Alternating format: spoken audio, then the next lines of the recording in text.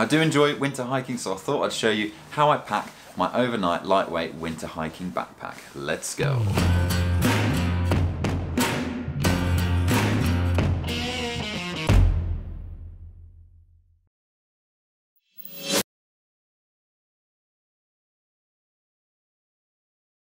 Okay, I have a selection of all of my hiking gear for the winter behind me, and as well as my Atom Packs Atom Plus, which is a 40 litre backpack, custom made. It's got an extra 2 inches on the top, so maybe it's about 43 litres in total. But first, let's talk about the worn weight, because in winter I'm going to be wearing a jacket, and the jacket, it can actually hold a few items as well, so it's quite important to know where to put these items, especially when you're hiking in the winter, because you're going to need certain things to hand. So this is a Dare to Be kind of ski jacket kind of thing. It's got a waterproof mid layer. The outer is like a woven nylon. It's a very comfortable, very well fitted jacket. I bought it in Go Outdoors for about 50 quid. I think it was down from 160, so it's a really good deal. But basically the way that I've got everything in these pockets is, the most important pocket on this jacket is this breast pocket down here, and inside the breast pocket I've got my compass, which is threaded through the zipper kind of bit there, and then you've always got that to hand. That's always in the breast pocket here on the front. Also in here I've got some Carmex lip salve kind of gel, which is also really handy in the winter, stop your lips chapping. And also I've got my iPhone 11 Pro Max, which is really important to me because I'm a YouTuber and I like to go out into the wild and film lots of things, so that's where I keep my phone. It's really good to keep the phone close to your body, because in sub-zero temperatures when you're out there in the hills, I've even had an iPhone freeze on me before, and it's completely messed up the screen. So keeping your phone close to your body will stop it freezing and stop it breaking, so that's really good. In the waist pockets on the right hand side I've got a pair of gloves, so when I'm just about to start trekking I usually have these in my jacket ready to go, so I don't have to have my gloves on straight away when I'm putting my pack together. And on the left side I've got my sunglasses, which are a pair of Sun Gods, and I've also got my Aqua Mirror drops. I keep them close to my body and in my pockets to stop the chemicals freezing. They can thaw out and you can use them once they're thawed out, but I don't like the thought of these freezing. I only use drops when I'm winter hiking, because if you bring a water filter and that freezes, it's completely screwed. You can't use it again, it's broken, you have to replace it. And the thought of a water filter freezing on me out there in the snow and in the ice, it really doesn't appeal. And the last thing inside the left pocket is a set of headphones, so I can always grab those and they're to hand. So that's what's in the jacket. So for warm weight, I'll have a base layer on first and have this on top. And then I have obviously a pair of socks. If I'm mountaineering, I will bring proper boots and crampons, but this is a lightweight kit list. This is more for lower graded walking as opposed to mountaineering with really steep icy slopes. So I stick with trail runners and micro spikes, but I'll show you these spikes in just a moment. On top of the base layer, I'll have some kind of wind trousers. These aren't waterproof. You could have some waterproof plastic ones, but these are a lot warmer, so hopefully it doesn't rain too much and get these soaked, but these are what I like to wear just for an added bit of warmth. I also have this Berghaus hat, which is really warm but really light, very thin, and it goes on, it goes over my ears. It's just enough when you've got your hoods on and everything like that. I don't like carrying a really big, bulky, heavy hat. There's just no need. A nice thin one is all you need. And on top of the trail runners, I'll have a pair of gaiters as well. The trousers help to stop snow getting in, but I like to wear a set of gaiters as well to really stop the snow getting into my shoes and making my feet completely soaked. Yes, with trail runners, my feet do get wet, but while I'm walking, my feet aren't cold. With boots, I find your feet are going to get wet anyway. If you're going in really slushy snow and the snow's getting into your boots, you know, you're going to get wet feet anyway. Maybe not as quickly, but if you want them to dry out, they're going to take absolutely ages. But again, for mountaineering and really steep icy slopes, I'd have boots on and crampons and have all the proper traction footwear that I needed. Okay, so that's all the worn weight pretty much done. So what I'm going to do now is grab the backpack, start putting stuff in, and I'll show you exactly how I pack my lightweight winter hiking backpack. So here's the Atom Plus. It's 40 something litres, custom made. It's not waterproof on the outer, so what we need to do is get a DCF pack liner, which is also made specifically for this backpack and its shape. So it's got the 2 inches added on the top, which I mentioned earlier. So we're going to get the DCF pack liner and just shove that in. DCF is an ultra strong lightweight material, it's waterproof, This pack liner is seam sealed. It's a very good quality material. It's really good that Atom Packs do that for their backpacks, so you can get the exact same size and shape pack liner for your backpack. You could get a third-party one or use a really cheap rubble sack, but it won't be specifically made for the size and shape of this pack. Okay, so that's the pack liner in. So the first thing that we're going to get is my 15-degree Katabatic Gear Sawatch sleeping quilt. It's made of down, really soft material, really high quality, very strong. 15 Fahrenheit is about -10 Celsius, so that's pretty good for a really lightweight winter hiking quilt. So we're just going to stuff that in first. The first thing that we put in, because it's down, it's going to scrunch down really well and push all the air out. Be gentle when you're doing it. You don't want to rip any of the seams or anything like that. Just shove it in. That's the first thing. The reason why I put the sleeping quilt in first is because it's the thing that I want to take out last. And it's the thing that I want to keep dry the most. What a lot of people do is they use a packing pod to stuff it in there. It comes with a sil nylon stuff sack, but I like to just put it straight into the DCF pack liner. It's going to stay dry in there. That's what the pack liner's there for. But anything else that I put on top, all of the negative space is going to be taken up by that down that's going to kind of shove into all the nooks and crannies. So just putting it straight into the pack liner is the best way to go. There we go, that's what the pack looks like so far. The quilt has basically taken up about this much room of the backpack so far. So we're not even halfway filled yet. This is a really good backpack. The roll down top allows you to really change up the height of the backpack depending on what you've got inside. So that's the quilt in, looking really good. Next up is my Z-Pack Solplex tent. This is a 3-season tent. Yes, you could get a 4-season freestanding tent, but I like to go as light as possible. I'll plan ahead, look at the campsites that are available, and make sure that there's somewhere suitable and sheltered for me to camp in this very lightweight tent.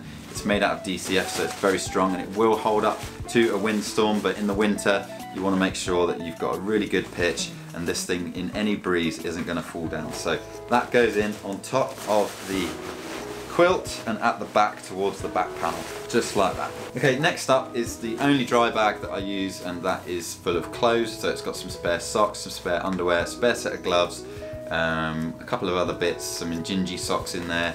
It's got a spare top base layer as well. The base layer that I'm using is a Dare to Be one, and the other one that's in here is a merino wool one, which is really light and really packable. So if I do get wet and I get to camp, I've always got a spare change of clothes ready for me. So that goes in front of the tent and on top of the quilt, just like that. So now we've got the quilt coming up to here, and then we've got the tent at the back and the dry bag with extra clothes in at the front, and now we've got another flat platform just here to start packing more stuff on top too. So I'll just put the pack back down on the floor. Now we've got like flat platform to be putting things on top of. I then get my OP sack, which is full of food. So it's got some adventure food, some coffee sachets, it's got my spoon, it's got some noodles and things like that. So because that's quite a flat piece of kit, that's then going to kind of go on top of the tent and the clothes bag, just like this. Really push it down. Still got plenty of room in this backpack. Okay, because it's winter, insulation is really important, so I've got an extra down puffy jacket. This is a Trespass Rustler. I've had it for ages. Starting to smell a little bit, but we're just going to kind of stuff this in and around the food bag, because if we get a bit chilly, we've always got this closer to the top, so I don't have to dig all the way down after the food bag and everything in the tent. You know, it's not the most needed layer that I've got, but it's there. It's in the middle. And if I need to grab it out, it's not too far. And I'll tell you why we'll put it there in just a second. Okay, so that's the extra down puffy jacket in, and next up we're going to get my kind of miscellaneous bag, which has got an inhaler, a set of tweezers, some nail clippers, eye drops. It's got some sun cream in case it's really sunny and you've got loads of snow coming up in your face, toothbrush, toothpaste, all of the kind of essential bits. That then goes in next in case I need those. So they're quite close to the top of the pack. Next up is my electronics bag. So that's got my Sony RX100 camera, a little mini tripod. It's got my power bank, a charging brick as well, everything that I need, all the chargers for my phone, for my headlamp, everything like that. That all goes in. So we're just gonna scrunch that up into a sausage shape and then put that towards the back of the bag. So that's like at the top of the frame now. So we're pretty much at the top of the frame now, which is pretty good. All of the heavy stuff is towards the back panel of the bag, and we've still got plenty of room, probably about another 6 or 7 litres of room to go for this bag. Okay, so when I'm hiking, when I first set off, I don't wear all of my layers at once. I mean, I've got my buff on to keep my neck warm, my base layer, and then I'll have my outer shell ready to go. And when I start walking, you're usually on an approach trail or something like that that's a bit lower, and you're already pretty warm, and you don't want to be sweating as soon as you set off. So I tend to put the insulating layers at the top of the pack so that as I'm going around and walking, if I do start to get nippy, I can layer up, which is much better than layering down when you're halfway through a hike. You don't want to have to start sweating and start taking things off. It just takes a lot more time. So we're going to start putting all the insulation stuff in. The first thing is my fleece mid layer, so that will go on top of the base layer. It's just a really cheap synthetic fleece from Go Outdoors. I think it costs 10 quid. So that's going to go on the top just like that. There we go. Nearly full. Next up is my Patagonia Micro Puff hoodie. So I've got two insulating puffy jackets pretty much, but this is my favourite one and it's the lightest one. So I'm just going to put that next to the fleece. And you can stuff that down the sides, down the back, take up all that negative space, really shove it in there. And the last thing, just in case it really starts to chuck it down, I've got an extra outer layer shell, which is just for if it really starts bucketing it down. All the water on this jacket will kind of seep through the outer layer of material, but these frog tugs will allow the water to just run off, so it's just an extra layer just in case it starts really chucking it down. I can put that on top of my original shell, my Dare to Be jacket, just in case as that added bit of protection from the wind and the rain. There we go. So that's the last thing that goes in pretty much in the main compartment of the backpack. So there we go, we're pretty much here now on the backpack. Coming up there, I've got about 7 or 8 inches more of room, but we need that to roll the top down and make sure that this pack is packed properly. So, okay, so that's everything that's going on the inside of the pack. Got there in the end. Now we're going to do the two poppers up on the DCF pack liner, and then we're going to do up the side release buckle clips on the pack liner, and then we're going to roll that down best we can, really shove it down, and then we're going to get the two poppers on the backpack, on the outer backpack, the main body, and then we're going to get the side release buckle clips, get that nice and tidy just like that, and roll that down, and hey presto, that's that. I'm going to get the wire strap, do that up over the top, really cinch that down. Right, so that's everything inside the backpack on the main compartment. It's getting a bit hot in here, so I'm going to take this jacket off now so I can actually breathe while I'm doing this. There we go. Right, so in the front pocket, the first thing that I'm going to put in there is my map. Now the map I've put in a Ziploc bag to keep it dry. If I had a smaller map, I'd put that in the breast pocket on the inside of my jacket to keep that dry. But because it's a larger map, that's just going to go first into the front pocket, just like that. Next up in goes my Thermarest Neo Air X-Lite sleeping pad. It's a really good pad. It's going to lift you off the cold icy ground, so it's going to keep you warm at night. Really cool sleeping pad, and that just goes in the front pocket next to the mat, just like that. Next up in the front pocket is my poop kit, and that's basically some hygiene bags to put some wet wipes in once I've used them, some toilet roll, bit of body glide. I'll put that in with the poop kit just for hygiene reasons. The antibacterial hand gel, and also my Juice of Spades trowel, so I can dig a hole if I need to do my business.